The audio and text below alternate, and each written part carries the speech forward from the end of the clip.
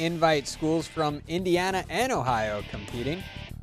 Boys race goes to Bailey McIntyre of South Adams, 16:28 as he crosses. Fort Wormy duo of Tom Ballas and Jake Rethman go 5-6 to give the Redskins the team title in the small schools race. Girls' turn, it's Bailey Beery of Belmont winning in 19-19. St. Mary's Kelly Wilker places third. Celina's Lauren McDonough fifth. As you see McDonough cross, and then not far behind is St. Henry's Alexis Heath. She helps St. Henry finish second in the small schools rank. Let's take a look at those team results. Here are the small schools ranks. St. Henry, I mentioned at the top. Coldwater third. Fort Wormy fourth on the girls' side. And on the boys, Wormy is first. St. Henry third. Coldwater fifth. Celina did come in fourth on the girls' side in the big schools race and third on the boys' side in the big schools race.